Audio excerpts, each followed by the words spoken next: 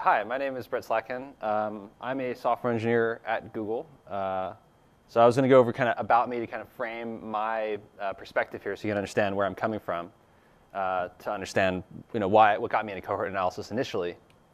So kind of the journey I've had. I've been at Google for almost 7.5 years now, which is forever. I work on Google Consumer Surveys, which I'll tell you about in a second. Before that, I worked on Google App Engine as an infrastructure engineer. Worked on all different parts of it, helped launch product, and had a great time. I also worked on PubSub, which is real-time feeds, real-time RSS. And then I've also done a bunch of things in the federated social web. So helped out with WebFinger and some of the open OStatus kind of federated open web stuff. So that's kind of my background. My blog is at onebigfluke.com. I'm Hackstore on Twitter. So the product I work on now is called Google Consumer Surveys. If you haven't heard of it, it's a market research platform for everyone. It's 5 to 10 times cheaper than everything else that's out there. What we do is we ask people questions on publisher content sites instead of paywalls. We take those answers and we turn them into market research. So users get free content, don't have to pay for content. Researchers get good data, and publishers get paid. So it's this win-win-win. So on the left, you see on the daily news an example of one of these prompts that we have. And on the right, you see some of the kind of reports we do. So I'm really into data now, like a lot. Statistics and numbers. I wasn't in the past. I was more of like infrastructure, organization, design kind of person. But getting into consumer surveys really got me into data and analysis and kind of statistical significance and all that kind of stuff. So it's a mindset that I got into. And so now, consumer surveys have been out for maybe 10 months. And it's a product that, me and another guy helped start together. And so it's kind of my baby to think about, are we doing well? Is this product doing well? How can we do better? And so on. And our team's kind of structured like a little startup within Google. So it kind of makes me think that way also about the problem. I'm a startup. Maybe I won't be here tomorrow. How can I execute to make my product better so that customers keep coming back, so that I can justify to my investors, which in this case is Google, that we should stick around. So that's how we run our product. And so anyway, so that's what this kind of was born out of, was the need to make our product successful. Cool. OK, so the agenda for today. So I want to tell you the goals of this workshop. I want to talk about what's out there already. So kind of a summary of many different types of cohort analysis that exist. Graphs you may or may not have seen in the past.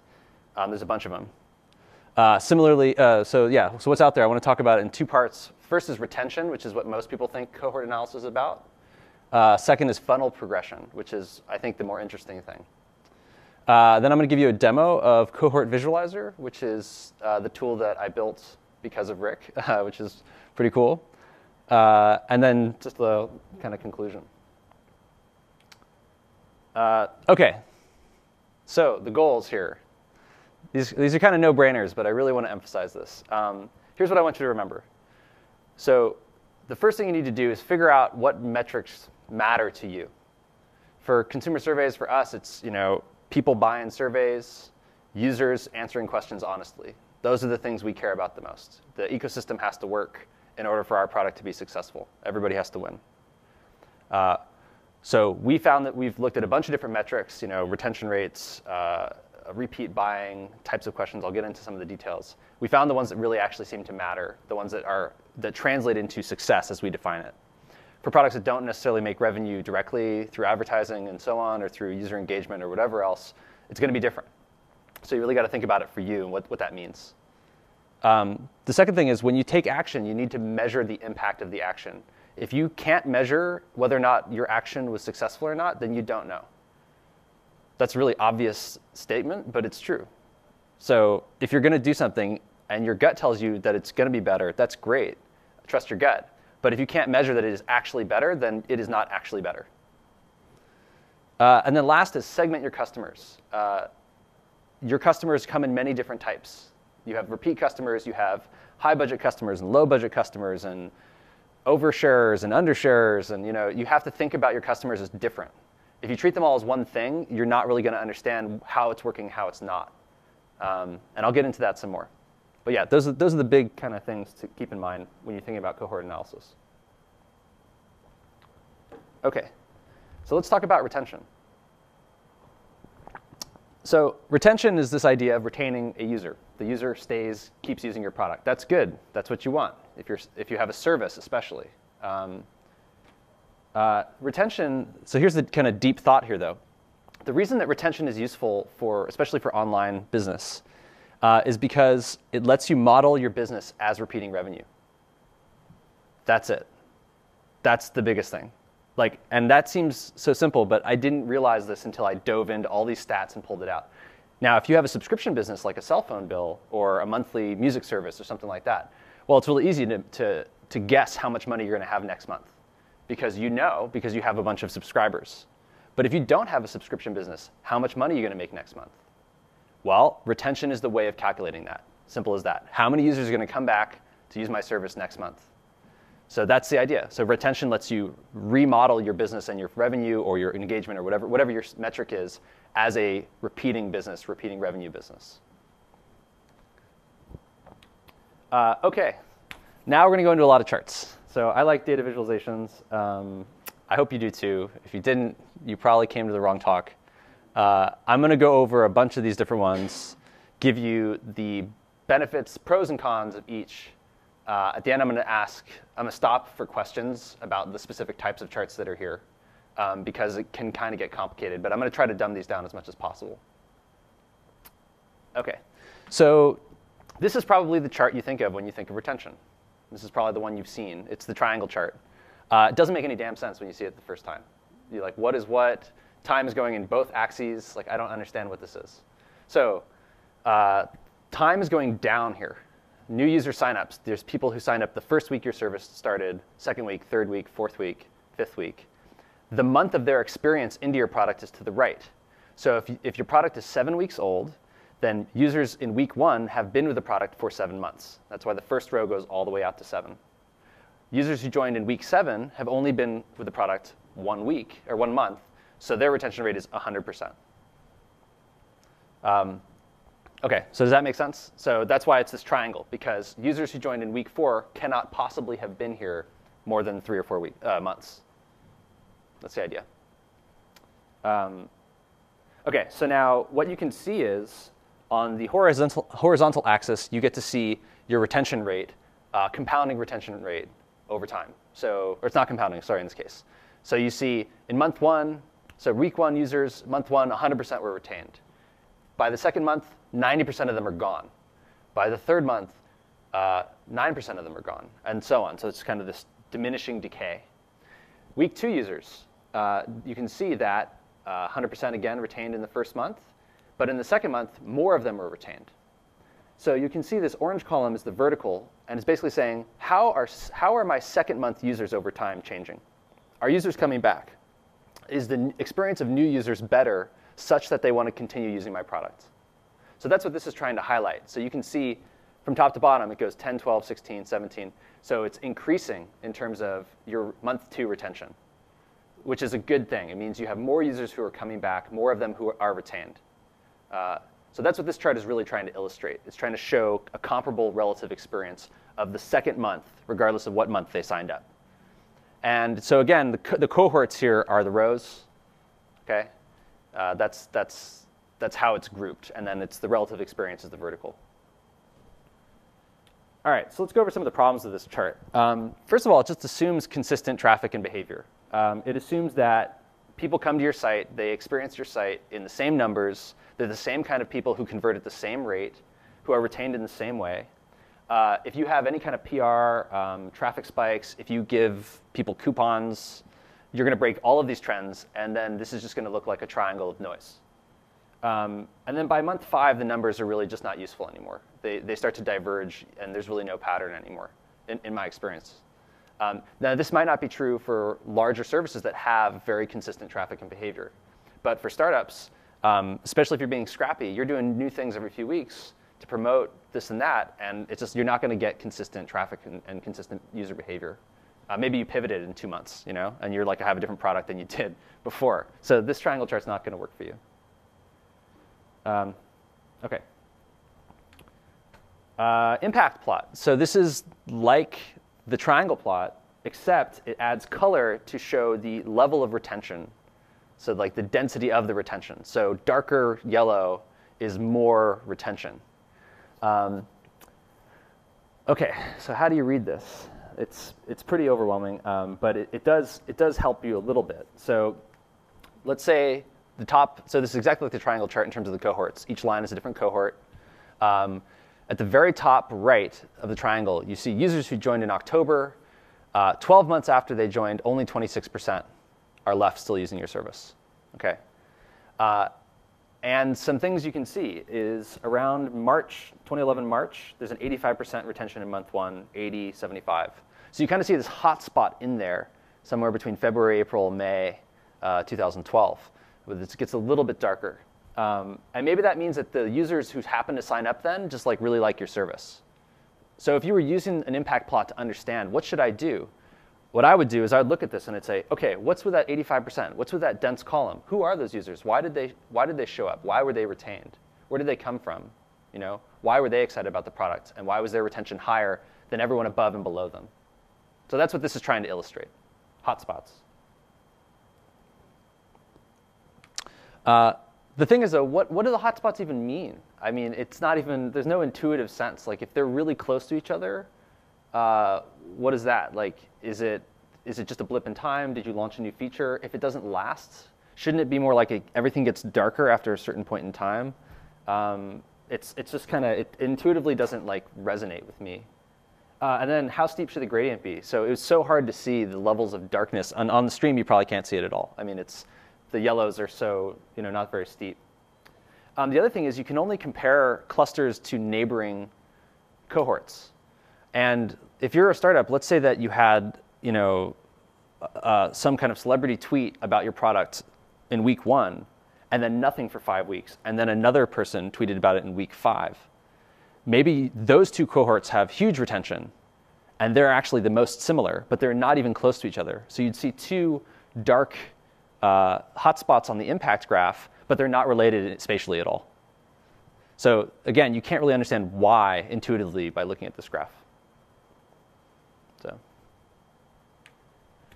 So OK, this one's like really complicated. This is a heat map.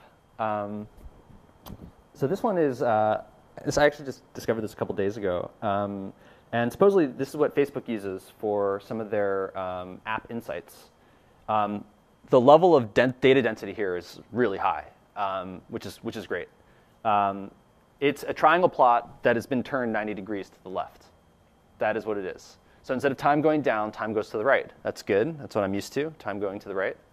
Up is days past experience. So that's the shared experience. So it's what had been going to the right. And then the idea is that, of course, month 1 retention is red. Week 1 retention is red. It's the bright color at the bottom. And then it would fade to getting cooler towards the top. That's what this tries to do. These crazy blue diagonal lines are a specific day event. So it's hard to read this, but basically, if you look here, it has January 6th, let's say, is dark blue on the bottom of the graph. And then it continues up in this stair-stepping pattern. And what that is that's January 6th as experienced by all the other cohorts, which makes sense. So if you count up and to the left, the number of days between that blue box to the bottom is the distance that spot is from January 6th. So that's what that's doing. A diagonal is a single day. So in this case, their server was down that day. And so there was no retention on that day for all users on January 6th. And that's why it's blue. OK.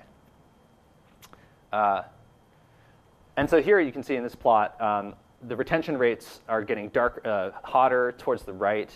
They're staying hot for longer. So you can kind of pull out some spatial trends here. Obviously, they've done some things in their product to increase retention so that it's getting hotter and hotter towards the right side and staying hotter for longer. But it's really overwhelming. This is a 3D scatter plot. That's really what it is. The x-axis is when they signed up. The y-axis is how long they've been there. And then the color is the level of their retention.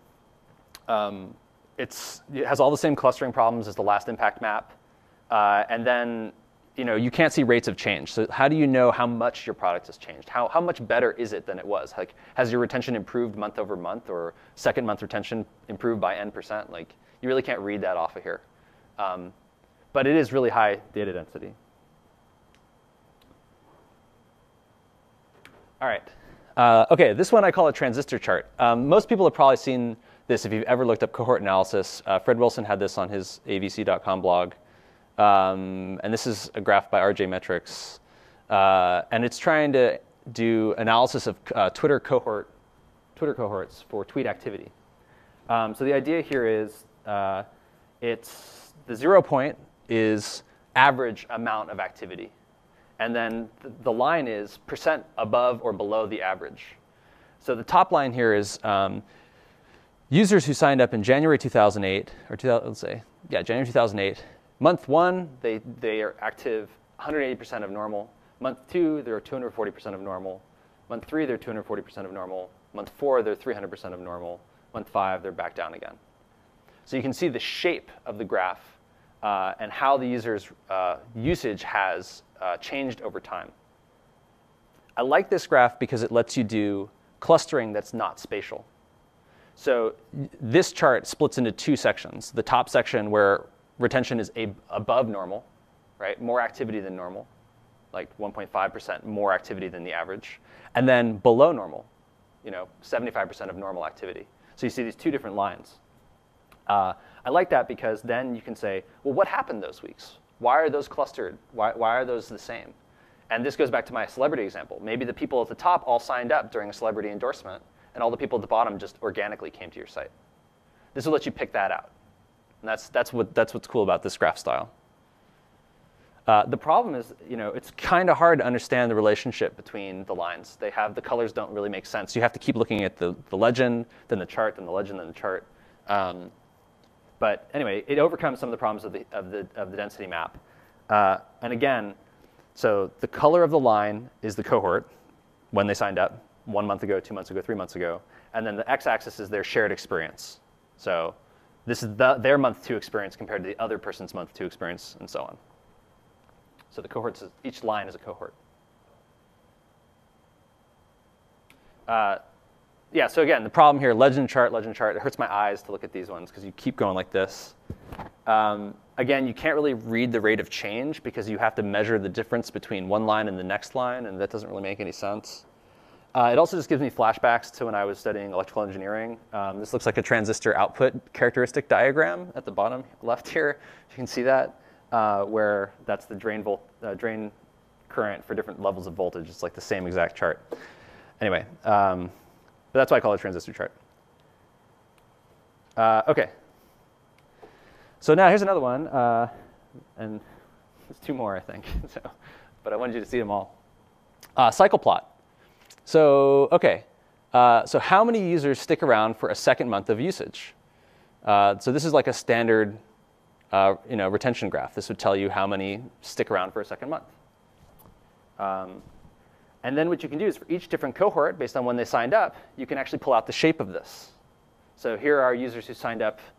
Here are all the month 2 retentions for the different users. Here are the month 3 retentions, month 4, month 5. That's their shared experience. And the last dot is the current retention of that group, or the last retention of that group, depending on how you think about it. And then you can just connect the dots. Isn't that great? So you can say, oh yeah, this is how many are still retained. Here's how many are lost. I love this plot in theory. I think it's really good. It shows you the comparative shape. You can see the flattening out of your retention, or the increase or decrease of your retention. I have not been able to pull the data that actually creates this chart from my database. So though it's very pretty, I can't really get the data out yet. But I really want to create one of these. But the thing I've noticed when I've been trying to create one of these charts is the lines never look like this. The lines look like this. They're just this crazy volatile thing. I mean, maybe if you have like I said, a very reliable service, it's constantly getting traffic, and you have exactly the same functionality every week, it looks like this, or it's improving. But for me, it's just up and down and up and down. So then that means that like this plot doesn't make any sense, because I would have a line intersecting the other line, and it wouldn't work, right? But I like the idea here because it conveys relative shapes and then an overall trend line. So again, it has a problem if you can't cluster beyond neighboring cohorts. And in practice, yeah, like the cycles are volatile. They're not a consistent trend. All right, so this is the last one from my survey of cohorts. It's the layer cake. So each color here is when the user joined the service. And it counts them as active. So they count as one towards their color until they churn, until they stop using the product. And so you can see when they first sign up, a lot of people are active for about a month. Then about the month range, you start seeing this decline. And then at the bottom, you see the layers of cake. These are users who have continued to be retained over time. And so then if you look at the very far right part of this graph and you look vertically, you see the slices. And you say, OK, here's how many users I have from this month that are active versus last month versus the month before that. And so this is like new versus returning, a nice way of doing that. You can visualize revenue this way. You can visualize user activity this way. It's many different things. But you really can't pull out comparative retention. So the triangle plots let you compare like month one retention in a vertical. You can't do that with this plot. And then the ramp effect, those kind of like downward ramps, that's basically only a product of how you define churn. So if you have a 30-day churn, it looks this way. If you have a 7-day churn, it looks that way. If you have a 90-day churn, it looks another way. And so this graph is kind of fudging some things because it depends on how you define churn. Churn being when the user stops using your product, when the customer goes away. So if they show up on your website and then they look at something and then they never come back, do you count them as churned that day? Do you count them as churned 30 days later, 90 days later? It's really important for you to figure out what that means. Oh, OK, hey. Yeah, but it's a cool graph because it lets you see what percentage of my sales are coming from new users versus returning users. Super easy to read for every month. So easy. OK, so I want to stop for a second and see if we have any questions about the graphs I just showed you. Rick, I don't know if you can hook that up. Cool. I see. All right, what are the most important? OK, so I think the one question so far is, what are the most important metrics when you do cohort analysis? Do you pull in your one key metric and focus on that? I will get to that in just a minute. I think that's a good question. But I just wanted to check for any, like, what are you talking about kind of questions with the cohort graphs I was just showing you. So if you have any of those, please type them in now. If not, I'm going to go back to it. I think, yeah, let's just keep going. OK, I'll stop again for another after this. OK, so that's all retention stuff. That's great. The other thing is funnel progression. So the idea is, define your funnel using metrics so you can see how product changes affect new users. Again, very obvious statement. But the funnel is the progression of your users towards what you want them to do. And you need to have metrics that define if that's being successful or not. So for my product, it's users will answer another survey question someday, or they will buy a second survey because they like the surveys I'm selling to them. For a social network, it's engagement, where they continue to do messages, to continue to send messages, or they increase their graph size over time, whatever it is. You want to define your funnel using metrics. So this is the one that most people define as their funnel metric. Up and to the right, you hear that all the time. That's a great one. I like that I cite the source of this one. We've all seen this one, and this is most people's funnel analysis. The funnel is getting bigger. It is, but why, right? So you should, at a minimum, have this one. How big is your funnel? That's what this question is. Total users ever. OK, here's a dramatic rendering of a funnel. I call it dramatic because it doesn't actually spatially make sense as a visualization. The idea here is each of the colors is a different stage in the funnel, which I'll explain in a second. They're indicated, they're grouped by cohort, so users who signed up in week 1 versus week 2 versus week 3. So you can see how it changes over time. And then vertically, it's the least important thing, then the most, like, more important, and then green is like purchase something, the most important thing. So it's going down. The funnel is getting towards the tip, right? So here you can see, in week 1, 900 people signed up for the product. 750 downloaded the thing. 380 did a key activity like something, inviting their friends, I don't know. And then 95 actually purchased it. Now, the most important thing about this type of funnel analysis is that users go in one bin and only one bin. When they get to the last bin purchased, that means they did the other 3 bins. It's a progression. So they're mutually exclusive states. That's how you have to think about your funnel, because that makes a lot of other calculations a lot easier.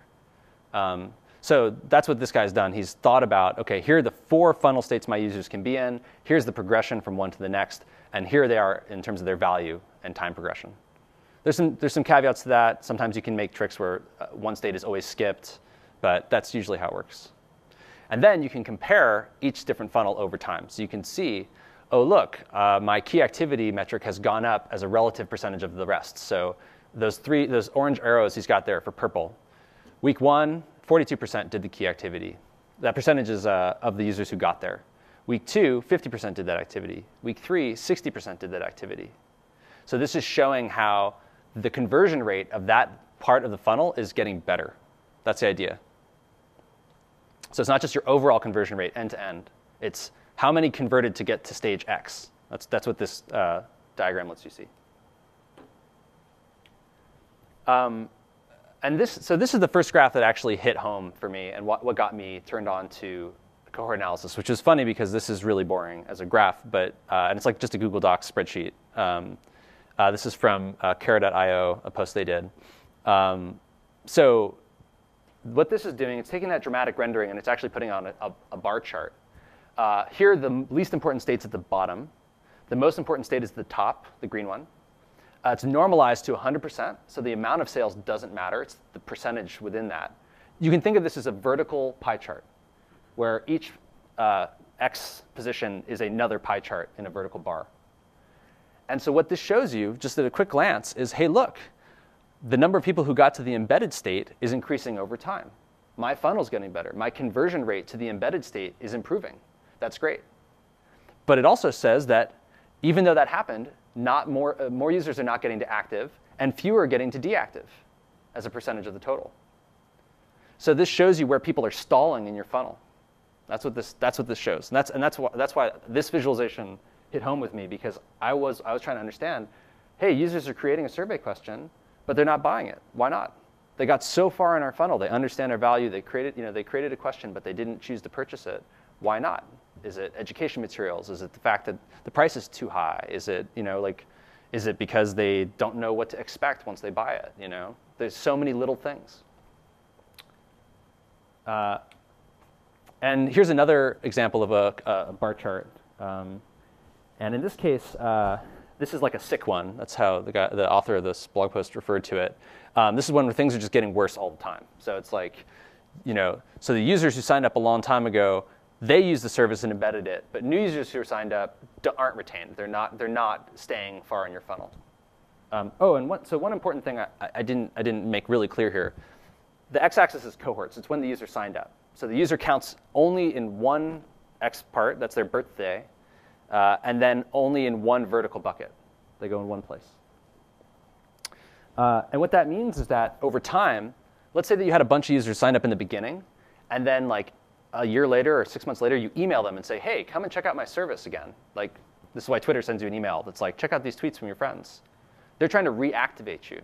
That's what they're trying to do. They're trying to get you to come back to the service to progress further in the funnel to increase the retention rate of users who signed up a long time ago. And so what would happen in that case is you would see this drop. They would see more users who are older will actually get further on in the funnel. So you can actually take screenshots or like save pictures of your cohort analysis, and it will change over time as you've done marketing campaigns to reactivate old users, which is not obvious. Some problems: you can't see the absolute improvement. You can't cluster spatially, so things that are local to each other don't. It's not like the transistor graph that can cluster spatially, even though they're not connected in time. And you really can't read retention from this. You can only get funnel progression. So here's another graph. This is another stacked bar chart graph. Again, cohorts are cohort 1, 2, 3, 4, going to the right in time. This one is actually measuring experience in a doctor's office. And this is the amount of time the user spent waiting at each phase of the doctor's office. This is a little bit non-standard, but it kind of shows you the types of things you can do with cohort analysis. You can do this with latency. You can do this with time to purchase. There's a lot of things you can do. This one is less mutually exclusive. I don't want to go into all the details here. But anyway, they can show here that the absolute number, you don't have to actually normalize the graph. That's all I'm trying to say here. You can actually show the absolute number. And you can show, hey, look, we have fewer customers over time, or we have more customers over time, or we have people waiting less time over time, improving. And again, these are those vertical pie charts, essentially. That's what each one of these bars is. The problem is you can't see the state changes. You can't do apples-to-apples comparisons. Like if I wanted to tell you how much orange has changed over time as a ratio of the whole or relative to each other, it's almost impossible. So that's why normalizing is important, so you can do apples-to-apples comparisons. So you just can't accurately see how one state changes over time or how the ratios between the states change over time. Yes?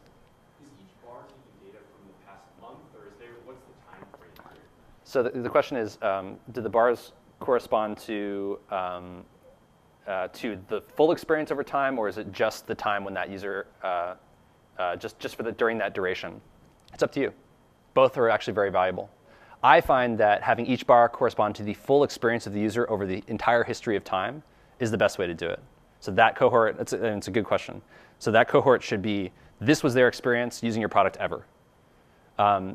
You can break it down, though. You can say, you can like reset it and say, OK, show me 3-month cohorts.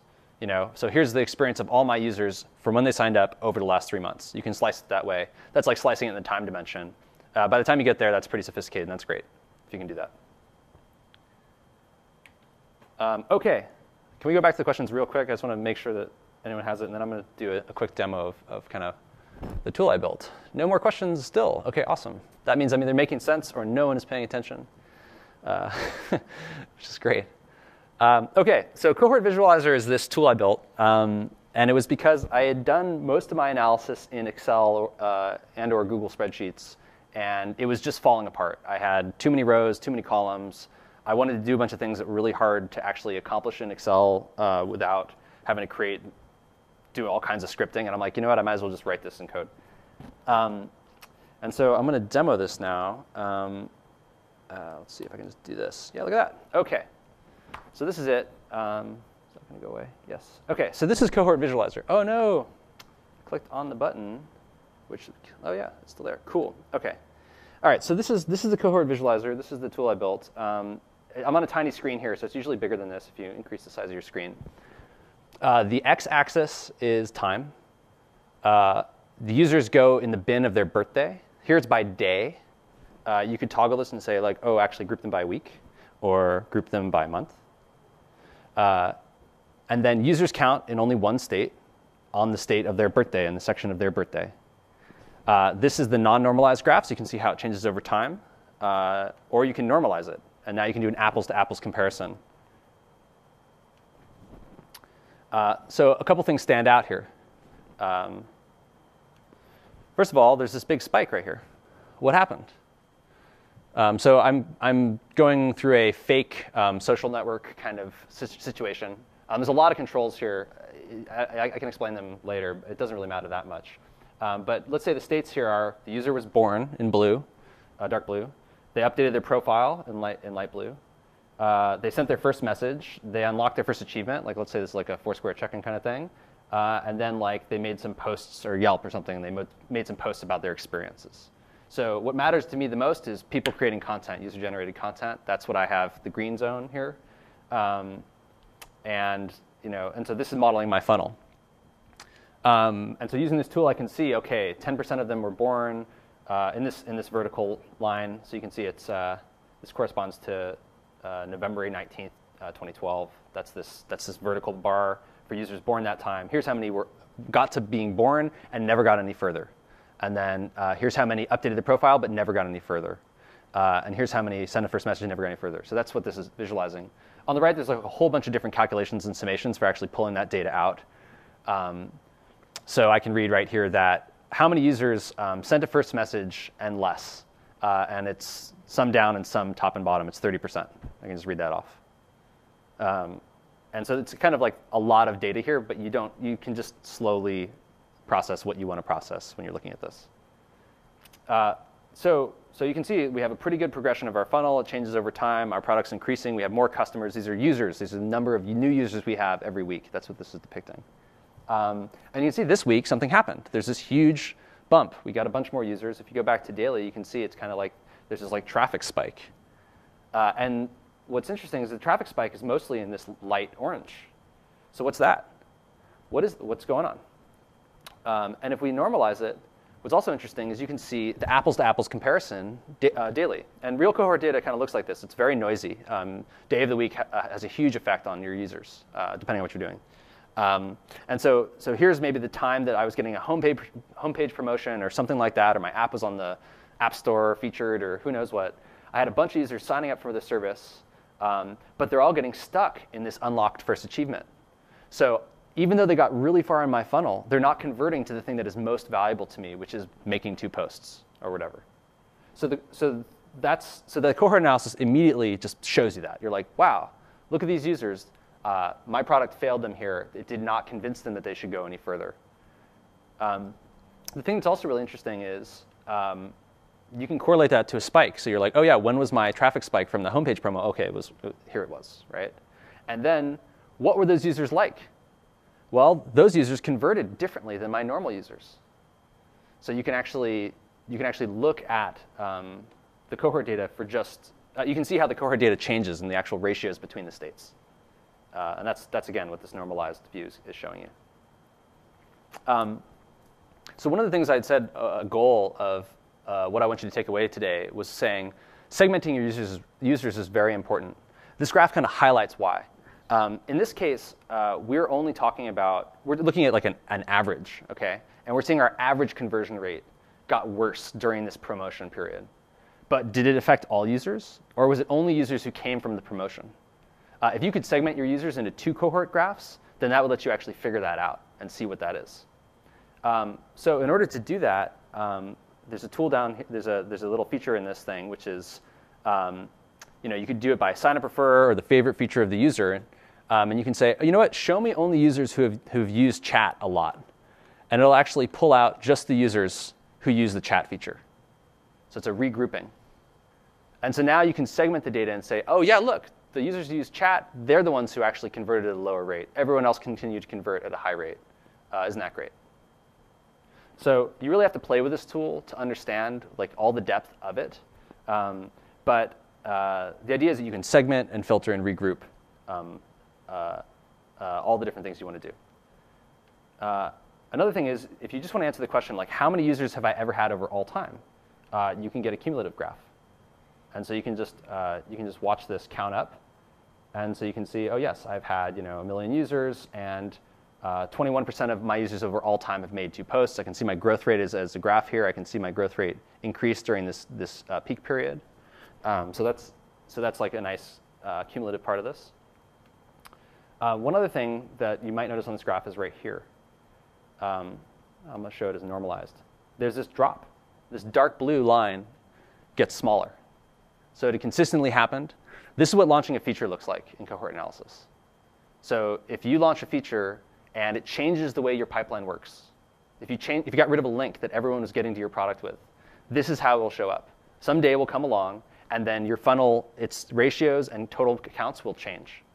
And so I've seen things just like this, where either something has dropped or it's gotten bigger. And this is what you're going for. This is actually the goal. So let's say you didn't want people to get stuck on the born state. You want them to get further along. Well, this is a good thing. The fact that blue got smaller is good. But it's only good if it also meant that more people got further along. In this case, fewer people are getting stuck in the born state, but they didn't go further along in the funnel, right? Like what you'd want is more users that are getting further along. And in this case, it's just fewer users signing up at all, which is a bad thing. So when you start playing with this data, you can really see that kind of stuff. The other question you can answer is you can actually turn off some of these layers. So if you want to say, well, I want to compensate for the fact that users are born at a different, oh, cool. Are there examples of cohorts that aren't grouped? OK, I have a question. So are there examples of cohorts that aren't grouped by a time period, but by another grouping, such as user type? Yes. So I think that in my experience so far, the groupings are the segments. They're the segments of your users. You still do cohorts by time, but then you segment your users based on users who, like Android versus iPhone, kind of, that would be two different segments. And the way I would think about that is here. There's filtering. So you can say like, oh, show just my, so for instance, you can turn off, in this tool, you can turn off, and so in this case, it's just chat. But let's say it said, OK, iPhone users. Actually, can you project the thing again? I'm sorry. I'm demoing something that's not on the screen. Cool. OK, so there's these filters right here, this included group values. And so you can segment. You can say, OK, show me only the iPhone users. So that could be instead of chat. Or you could say, show me iPhone and Android together. Or show me just Android. That would be an example of segmenting the users to show how they behave differently. Or you can show them, you can check all the boxes and show them how they all work as a group as an average. This tool is trying to make that easy. I was rebuilding that in Excel over and over again. I'm like, this is so stupid. That was a big part of why I built this. Yeah, so I think that answers that question. OK, I want to show another visualization. OK, this one's the layer cake. It looks a lot like the layer cake. I'm going to explain this one pretty quickly. But the idea here is the color of the user is the month that they joined.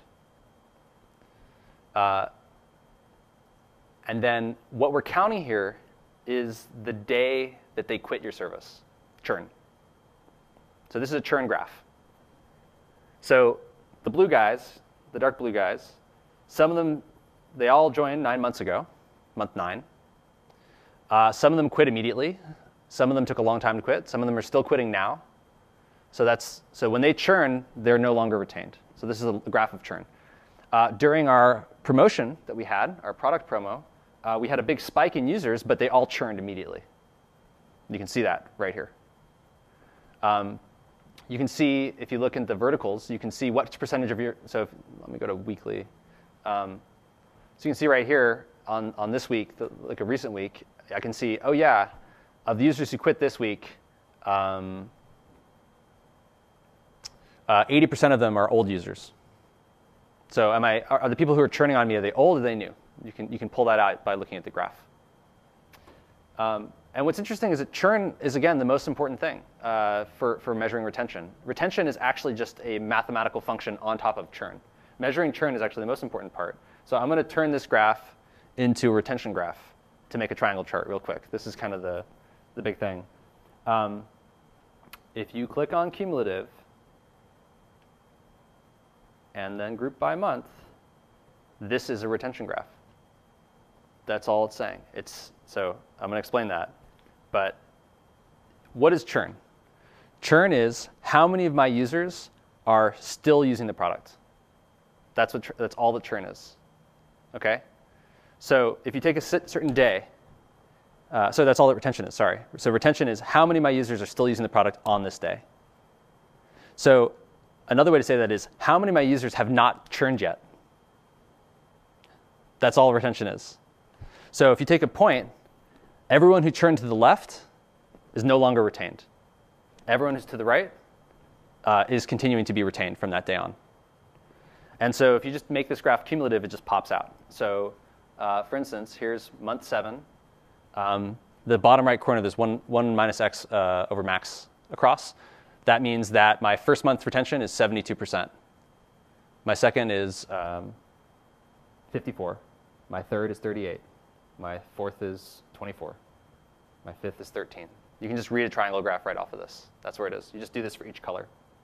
Here's this next one, 86%, 63, 42. I'm reading from down here. This x max. 63, 42, 24, 10. OK, that's all it is. So retention is just like a summation of churn. That's it. That's all it is. And then you can segment that. You can say, hey, how quickly do my iPhone users churn versus my Android users, and so on. You can dive into that if it actually makes a difference by refiltering it and pivoting. And then you can account for things. So one of the big problems that we had was we had this huge spike in, say, users, where this promotion like totally screwed things up. Well, I want to look at churn, but only for users who didn't use that promotion. That's something you need to do. So this tool will let you do that also. OK, so that's a lot of demo. want to have enough questions at the end. I really encourage you to just like take this thing for a spin, because once you actually play with it, you'll understand how it works. I put in the slides, again, some graphs and some notes, so you can come back to this and look at it again. If you have any questions, just email me, and I would love to answer them, because I'm trying to write a help manual right now, where it's like, I want to do X, how do I do it? I'm writing this manual, and I'm hoping to have it out in the next week or so. And so any questions you have would be very helpful to me, so I can make that even easier to understand. But again, here are the graphs we just went through. When it's proportional, you can see spikes and you can see drops. When it's cumulative, you can see the total number of users you have, how often you've doubled, what your growth rate is. When it's normalized, you can see how conversion rate changes at each phase in the funnel. And you can see how product changes have actually caused the funnel's conversion rates to change with drops. You can measure churn. You can measure retention as a summation of churn. And then the last one you can do is layer cake. This is an advanced one. I'm not going to really dive too deep into this one, but this is like monthly active users. How many monthly active users did I have in that day? Turns out it's just another operation on the same data. You count the user as alive on the day that they join your service, 1. You count them as -1 on the day they left, they churned. And if you just sum that up, this is what you get. You get a layer cake. And you can see, here's how many of my users are still active. Here's how many aren't active. Here, that's changing over time. And then the color is when they sign up to your service. So you can see, oh, maybe these green users really liked your service and they don't churn. What did you do there? Why did they stick around? What was different about those users? Those are the questions you can answer. So common patterns, this is back to someone's question, which is, do you find yourself doing cohorts by other dimensions? Yes. Filtering and regrouping happens all the time. That's what this tool is trying to make it easy to do. You show your customer, say you wanted to show customers referred by Tumblr and Twitter, but not by search. You just can check and uncheck some boxes and do that. The other thing is rebasing. So if you wanted to compensate for one of these things, you can actually turn off something. So let's say if I wanted to rebase, I can turn off blue. So I can do a breakdown and say, oh yeah, just show me the breakdown between unlocked first achievement and made 2 posts. Has that changed? So that's like changing the pie chart or truncating, renormalizing the pie chart. You can do that.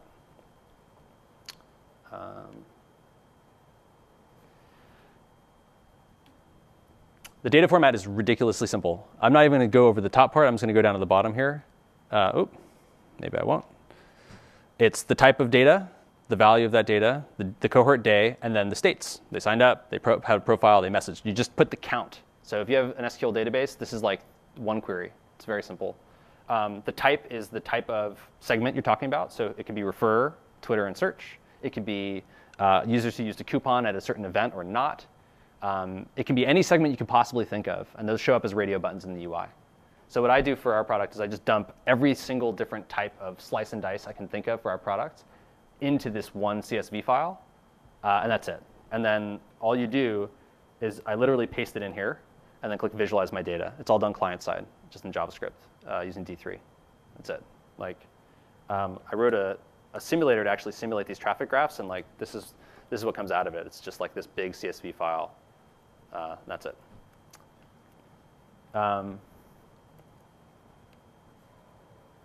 OK, almost at the end here. Trying to make this big again. OK, so real quick, how do we use this on the Google Consumer Surveys team? I just wanted to give you a range of things that we can do with cohort analysis. You really need to go into your own data to understand how to pull this out and what matters to you, again. But here's how we use cohort analysis. So active customers, using different models of churn, 7-day churn, 30-day churn, 90-day churn.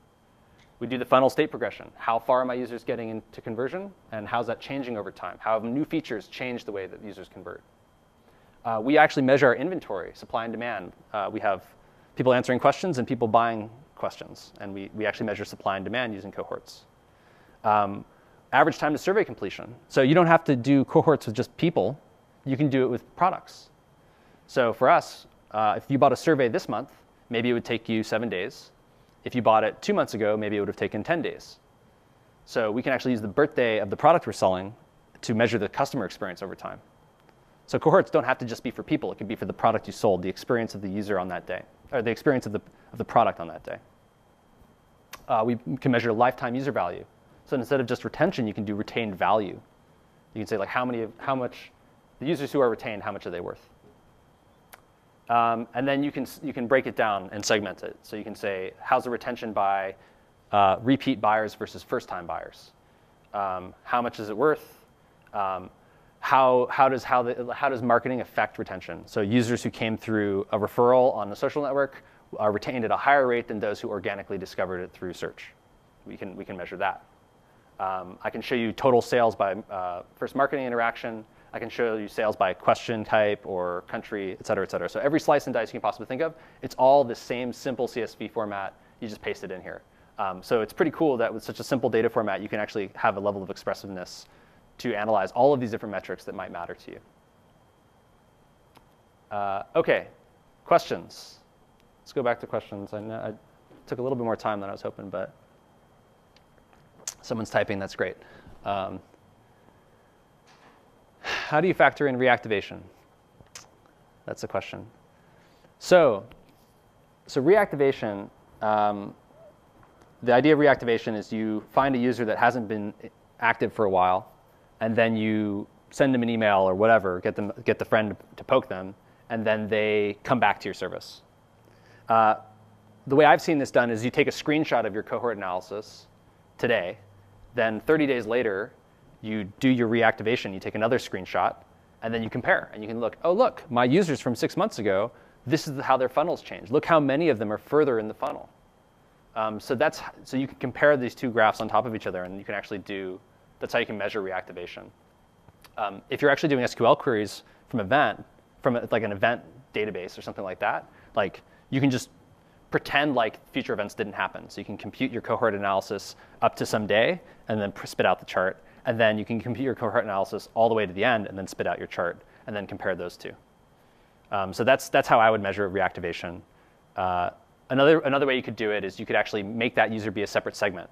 So you can make a cohort type be type of reactivation, and then segment all of your data by reactivation. So you can say, here are non-reactivated users, and here are reactivated users. What are your thoughts on tools like Mixpanel? Yeah, I think Mixpanel is pretty cool. RJ Metrics is pretty cool. I find that a lot of the graphs that they generate are kind of opaque, and it's just a lot of percentages in a table. They have some charts like, here's your retention, and it's going up and down, and it looks like this. The problem that I've found is that all the metrics that we have are so tied to what's happening right now, like the product promos we're doing or the conference that we're speaking at, that those charts of trends haven't really made much of a difference over time. So I think Mixpanel might be better for established businesses or established products that actually have an expectation of their trends, and our product doesn't. People are learning about surveys for the first time, and so things are constantly changing, and so we haven't been able to pull out a consistent trend. But I think it's still useful. If you think your traffic is going to be consistent, you should definitely try Mixpanel. Also, Google Analytics can't do cohort analysis at all. It's so complicated to even attempt to do it, which is amazing to me. So you can do it with like custom segments in this really weird way. Justin Catroni has like a site that tells you how to do it, and it's still really complicated. So I suggest trying to do your analysis based on your actual database of records and user interactions. I think that's a better use of your time. OK, I don't think we have any more questions. Rick, I got 2 more. If you want to go back to the slides, then I'll be done. Cool. OK, so yeah, again, 3 things. Find the metrics that matter. Take action to measure your impact. Segment your customers as much as you possibly can. Cohort Visualizer, it's here. It's on GitHub. Patches are welcome. It's Apache 2.0. It's hosted right there, and then the source code, you can just click on it. It's JavaScript, it's D3, and CSV. That's it. For advanced use cases, I actually do all of our cohort analysis using a multi-stage MapReduce pipeline, which is pretty fun. I explain how to do that, so if you're into that, you should check this out. But if you have an SQL database, then queries should get you most of what you need. And then Google Consumer Surveys is my day job to check out my project, what I do. These slides, NB3, capital K, capital Y.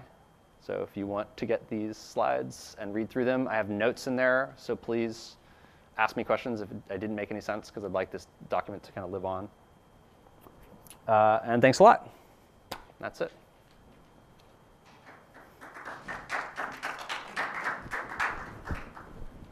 So as I walk to the front of the room here, this will be familiar to those of you who've attended these workshops. First of all, thank you to Brett. I love this tool. I'm trying to think of ways I've got data that I can start plugging into it. One of the ones I'm going to be most interested in is engagement with Startup Lab by when you enter the portfolio, right? Which makes a ton of sense, right? We've now got a lot of data. We've been doing these workshops for about 18 months. This is like a no-brainer, but I'm going to start playing with that this afternoon. So you'll see a feedback form in your inbox. Please take a few minutes. Shouldn't take more than 1 or 2 minutes. Let us know, are we hitting the mark, missing the mark? What could we do better? What's the best takeaway?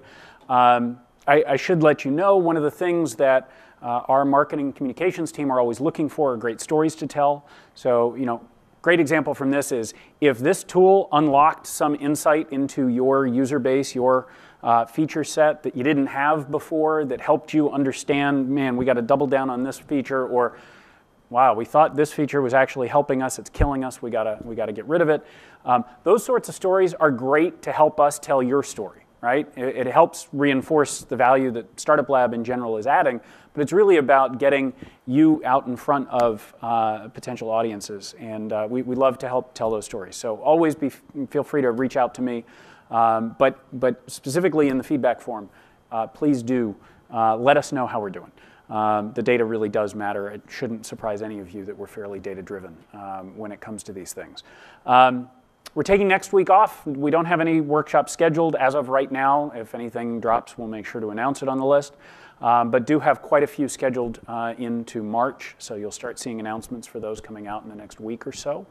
And if you have any ideas, topics you'd like to see us cover, subjects you want us to dive into a little bit more, by all means, that's what I'm here for. Happy to help. So thank you. This was the 4th event this week at the Startup Lab. They're not normally quite this busy, but very, very glad you were able to make it out. Those of you who are watching online, thanks for joining us as well, and we'll see you again sometime soon. Thanks, guys.